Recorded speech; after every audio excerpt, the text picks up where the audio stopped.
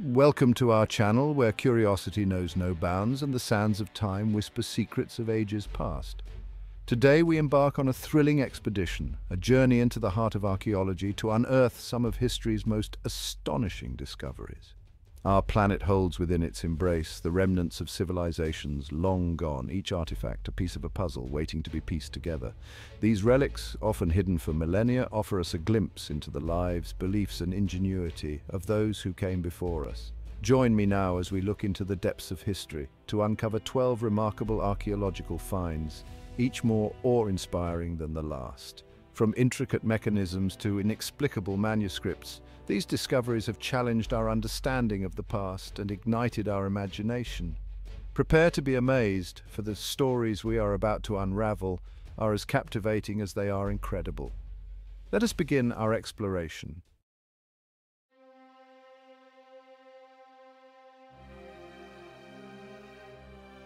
Our journey begins in the depths of the Aegean Sea, where a chance discovery in 1901 brought to light an artifact so complex, so advanced for its time, that it would baffle scientists for over a century.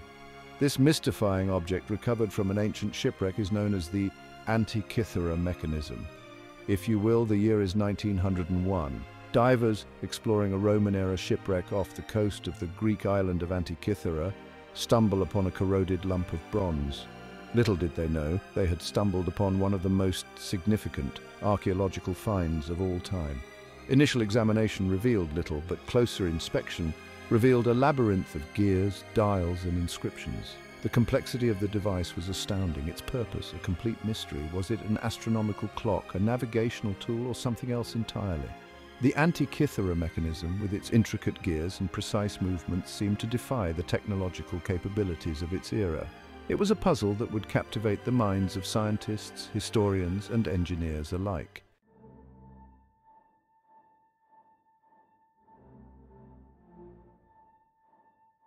From the depths of the ocean, we now journey to the realm of the written word, where another mystery awaits. This time, our artifact is not a complex mechanism, but a manuscript.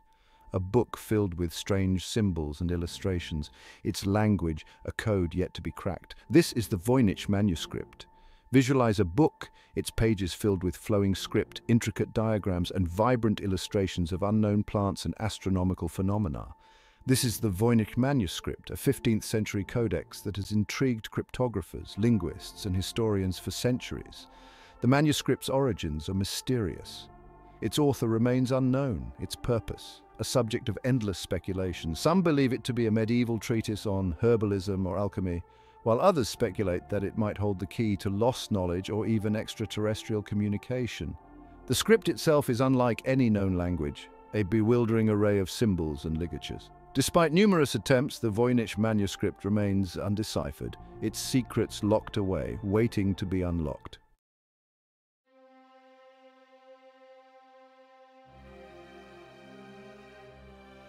Our journey through time now leads us to the shores of the mighty Ottoman Empire, where in 1929 a discovery of extraordinary significance would be made. It was within the walls of the Topkapi Palace in Istanbul that a map drawn on gazelle skin emerged from the shadows of history. This was no ordinary map, it was the Piri Reis Map, a document that would challenge our very understanding of ancient seafaring and cartography. Dated to the year 1513, the Piri Reis Map depicts not only the familiar coastlines of Europe, Africa, and the Americas, but also details of Antarctica, a continent not officially discovered until centuries later. This astonishing revelation has left scholars baffled and intrigued in equal measure. Some suggest the map is evidence of a lost civilization with advanced seafaring knowledge. Others propose that the map is a compilation of older charts passed down through generations of navigators. Whatever its true origins, the Piri Reis Map stands as a testament to the ingenuity and thirst for exploration that has driven humanity for millennia. It serves as a stark reminder that our planet still holds many secrets waiting to be unearthed and understood.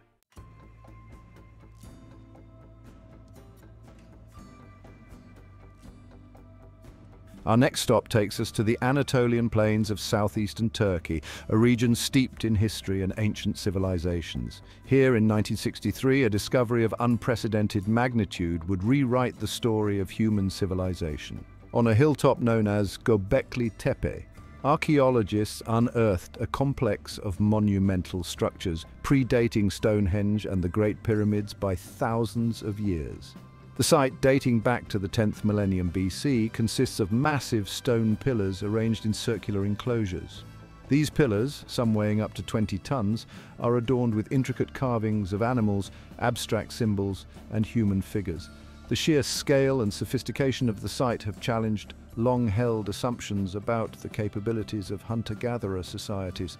Previously, it was believed that large-scale construction projects and complex social structures only emerged with the advent of agriculture and settled life. Gobekli Tepe, however, predates these developments by several millennia, suggesting that our ancient ancestors were capable of far greater social organization and technological prowess than previously thought. The discovery of Gobekli Tepe has forced archaeologists to rethink the timeline of human development and the origins of civilization itself. It stands as proof to the resourcefulness and creativity of our distant ancestors who, despite lacking metal tools and agriculture, were able to conceive and construct a monument of astonishing complexity and beauty. Our journey now takes us to the heart of Mesopotamia, the cradle of civilization. Here, archaeologists stumbled upon clay pots, copper tubes, and iron rods. The discovery of the Baghdad Battery sent shockwaves through the scientific community. The arrangement resembled a galvanic cell, capable of generating an electric current. Experiments with acidic solutions generated a small electric current. The Baghdad Battery challenged assumptions about ancient technological capabilities.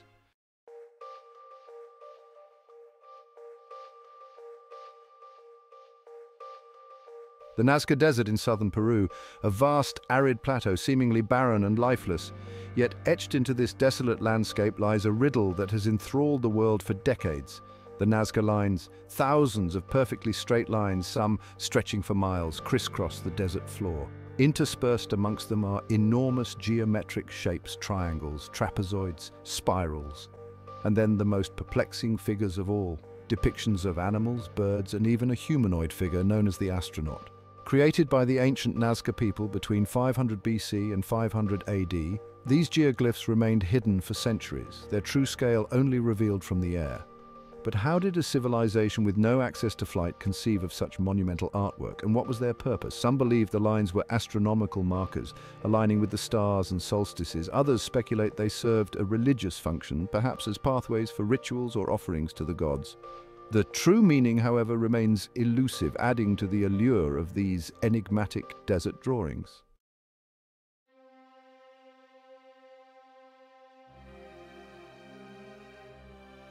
In 1974, a group of farmers in China stumbled upon one of the most extraordinary archaeological discoveries of all time, the Terracotta Army.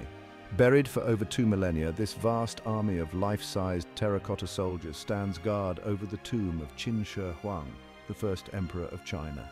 Imagine their astonishment, unearthing row upon row of these silent warriors, each with their own unique features and expressions. Over 8,000 soldiers, chariots, horses, and even acrobats and musicians, all crafted with astonishing realism and attention to detail. The emperor, obsessed with immortality and maintaining his power even in the afterlife, had commissioned this incredible army to protect him in the next world. Each figure was painstakingly sculpted, their armor, weapons, and hairstyles meticulously recreated to reflect the military might of the Qin dynasty. The sheer scale of this undertaking is staggering, evidence to the power and ambition of the first emperor. The discovery of the Terracotta Army not only provides invaluable insights into ancient Chinese military practices, but also offers a glimpse into the beliefs and rituals surrounding death and the afterlife.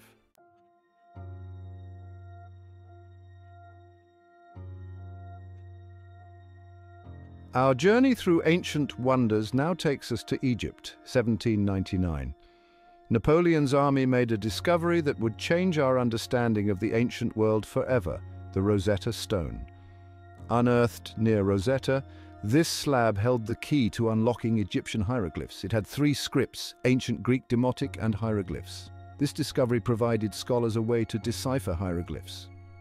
The Rosetta Stone became a linguistic key, unlocking ancient Egyptian language. It opened a window into a lost civilization, allowing us to read the words of pharaohs.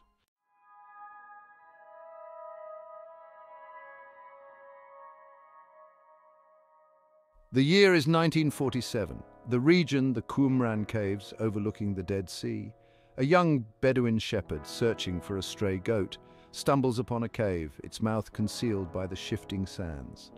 Little did he know this chance encounter would unveil a treasure trove of ancient texts, forever changing our understanding of biblical history. Inside the cave, hidden within tall clay jars, lay scrolls of parchment and papyrus, their surfaces inscribed with meticulous Hebrew script. Word of the discovery spread like wildfire, attracting the attention of archaeologists and scholars from around the globe.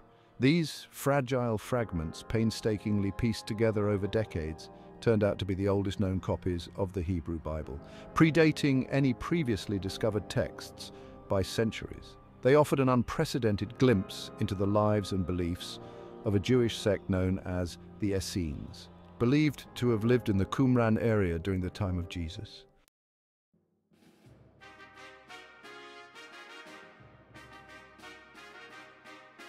Picture this, if you will, the rolling hills of Suffolk, England.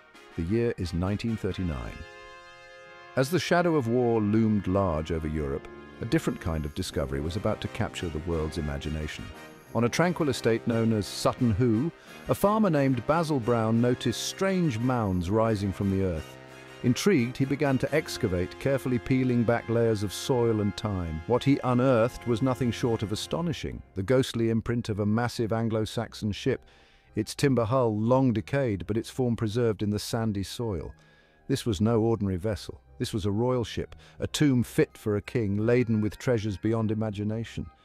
Gold and garnet jewelry, intricately crafted weapons, silver plates from distant Byzantium, all spoke of a wealthy and powerful ruler laid to rest in spectacular fashion.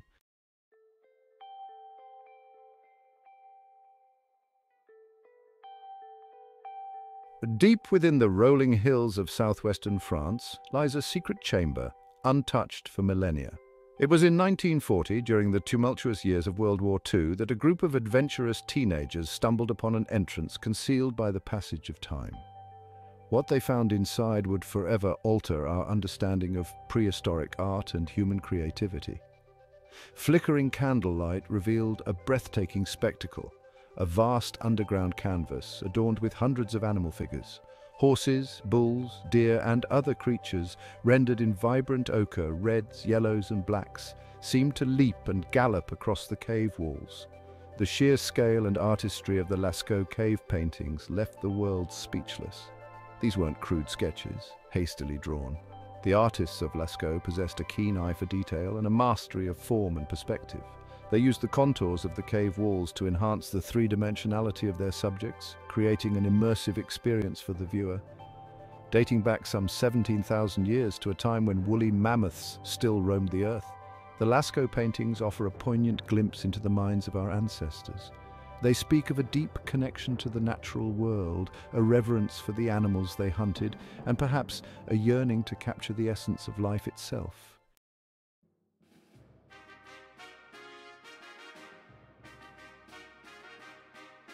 Few artifacts throughout history have generated as much controversy and intrigue as the Shroud of Turin. This unassuming linen cloth, bearing the faint image of a man, has captivated the world's imagination for centuries. Is it the genuine burial cloth of Jesus Christ, a sacred relic imbued with divine significance, or is it a clever forgery, a product of medieval ingenuity? The shroud first surfaced in 14th century France. Its origins still remain a mystery. The 14-foot-long linen cloth bears the front and back image of a man, his body covered in wounds consistent with crucifixion. The image itself is faint, barely visible to the naked eye, and appears to be a photographic negative. For centuries, the shroud was housed in the Cathedral of St. John the Baptist in Turin, Italy, where it became an object of veneration for millions of pilgrims. The Catholic Church has never definitively declared the shroud to be authentic, but it has acknowledged its powerful spiritual significance. Over the years, the shroud has been subjected to countless scientific tests and analyses, each attempting to unveil the secrets hidden within its delicate fibers. Carbon dating tests conducted in 1988 suggested the shroud dated back to the medieval period, casting doubt on its authenticity.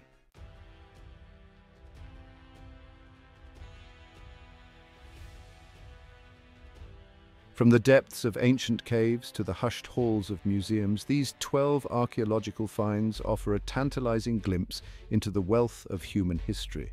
They remind us of the ingenuity, creativity, and enduring spirit of our ancestors, and they challenge us to unravel the mysteries of our collective past. Thank you for joining us on this journey of discovery.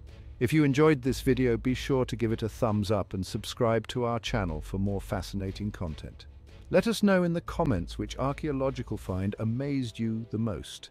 Was it the intricate mechanism of the Antikythera device, the undeciphered script of the Voynich Manuscript, or perhaps the sheer scale and grandeur of the Terracotta Army? Until next time, keep exploring the wonders of our world, both past and present.